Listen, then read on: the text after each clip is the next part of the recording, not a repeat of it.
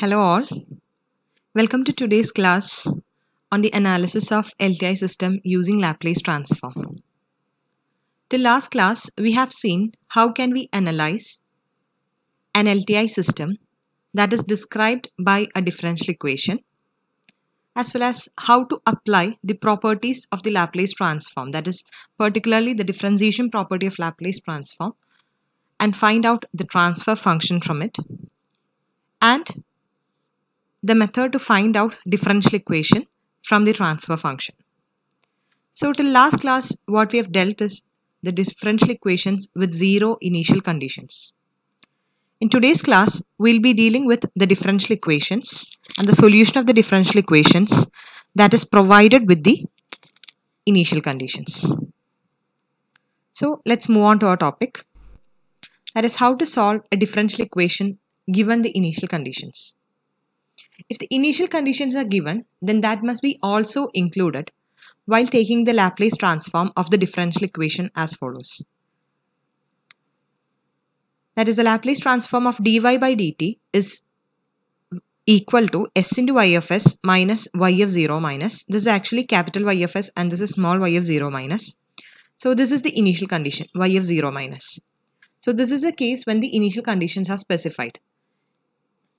The last class, we have seen how to solve the differential equation with zero initial condition. In that case, we just took, whenever we saw dy by dt, its Laplace as s into y of s. This particular terms were not there.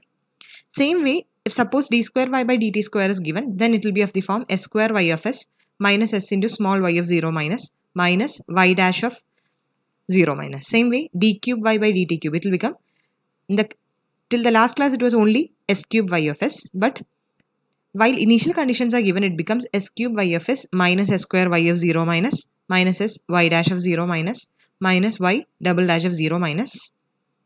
Same way for d raised to n by dt raised to n, there will be some n plus 1 terms if the initial conditions are given.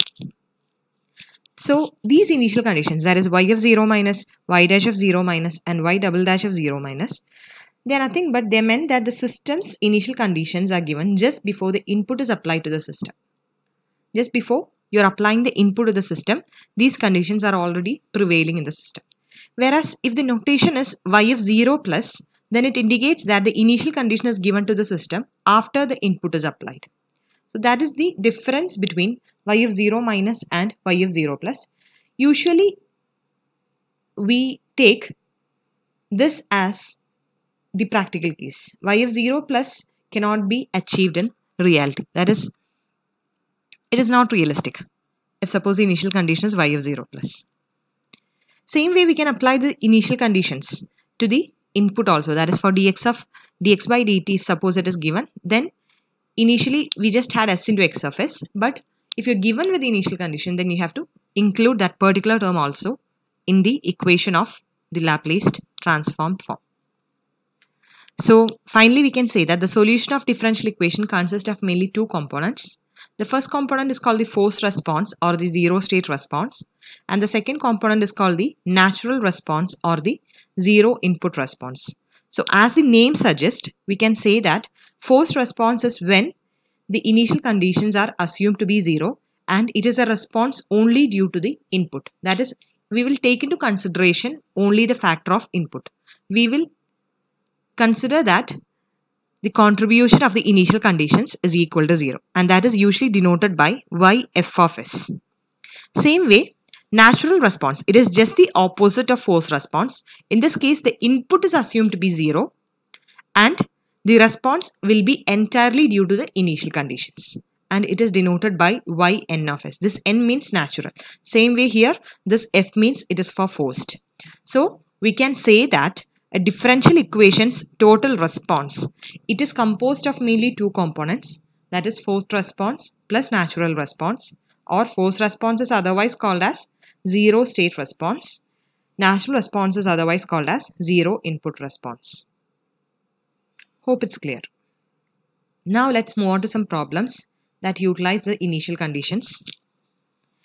The question is, a certain system is described by the differential equation d square y by dt square plus 7 dy of t by dt plus 12 y of t is equal to x of t Use Laplace transform to determine the response of the system to unit step input applied at t is equal to 0. Assume initial conditions are y of 0 minus is equal to minus 2 and dy by dt of y of 0 minus, that is, this is y dot of 0 minus is equal to 0. We had already seen here, that is, it will consist of the terms like this is the first derivative and this is the second derivative. So this is what is being given. This is nothing but dy by dt of 0 minus, and this is d square y by dt of 0 minus. That is what this dot and double dot represents. It's the double differentiation and a single differentiation. So that is what is being given in the question, and we'll see how we can proceed it. We'll take the Laplace transform on both the sides of the equation. We already know how to take the Laplace transform when the initial condition was assumed to be 0, but here we have to include the initial conditions that is being given. So for d square y of t by dt, that is the first term over here. Initially we used to only give s square into y of s, but here it's not the case. Here you have to include the initial conditions also. So this particular term, it will be converted to this form, that is s square y of s minus s y of 0 minus minus y dash of 0 minus. This is the format of y of s, or the Laplace transformed version when the initial conditions are specified. And you can see how the next term will be. Next term is 7 dy of t by dt. Before we used to only make it as 7s into y of s, but here you have to take into consideration the initial conditions also. So it becomes 7s y of s minus 7 y of 0 minus. And the next term is 12 into y of t.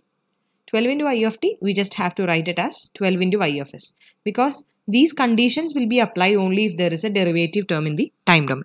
So it becomes 12 into y of s is equal to x of s. So this is how you write the Laplace transformed version provided you are given with the initial conditions.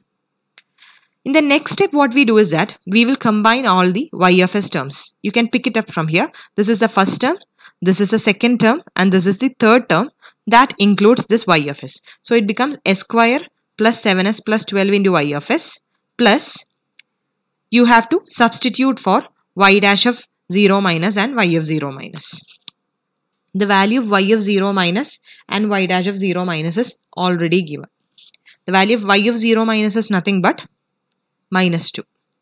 So here you will put it as minus 2 into s.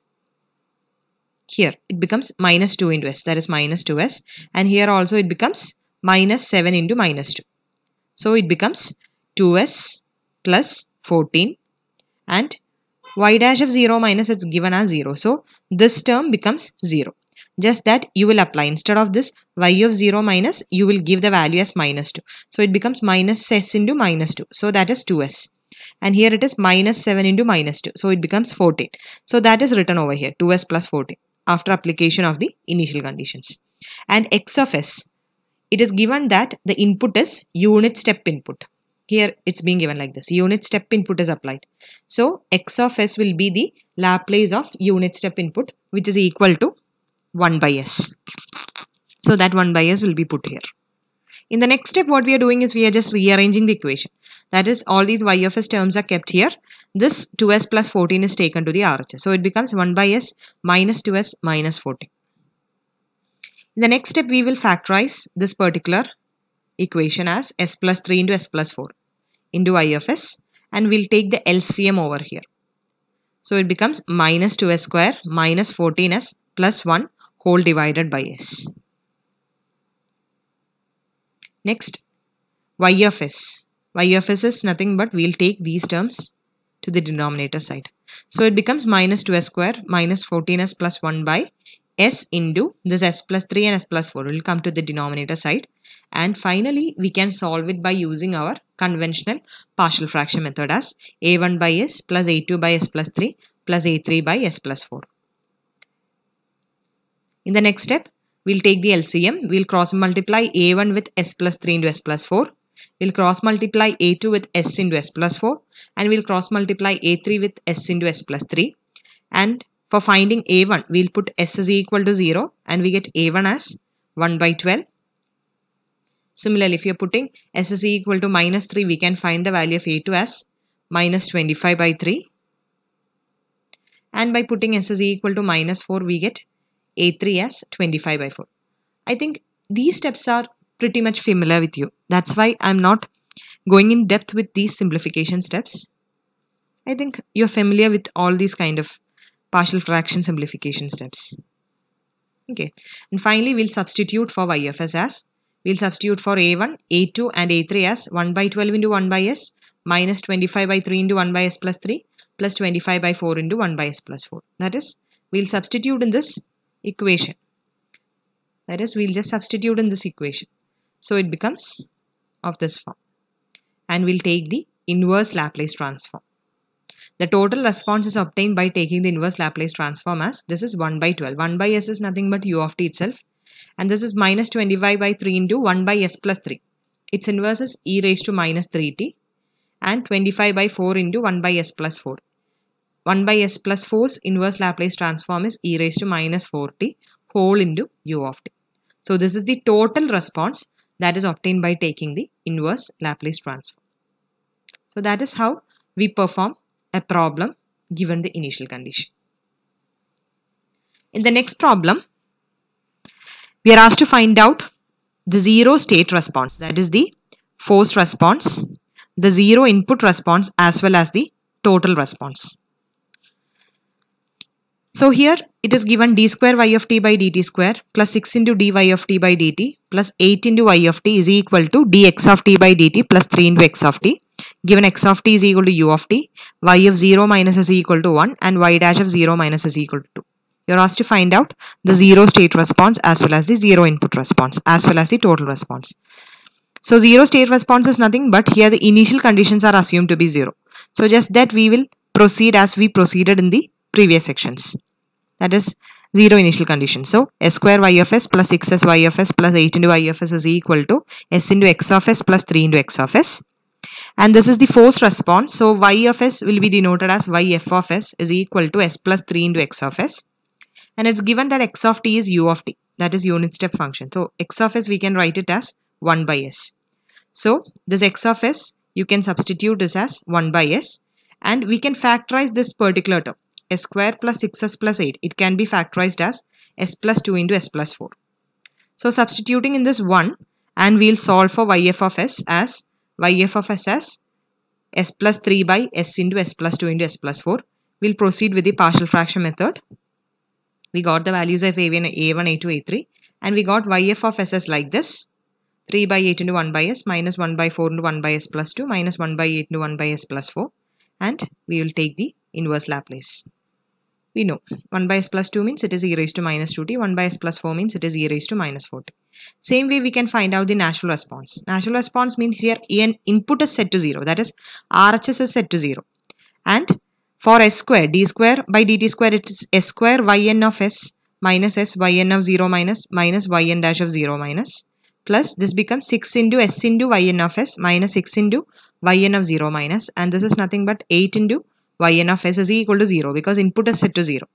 And we will give the values of the initial condition that is already specified in the first part. And we will write for yn of s as like this. We will solve using partial fraction.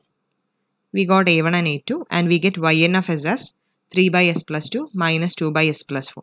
And taking inverse we got 3 into e raised to minus 2t minus 2 into e raised to minus 4t u of t.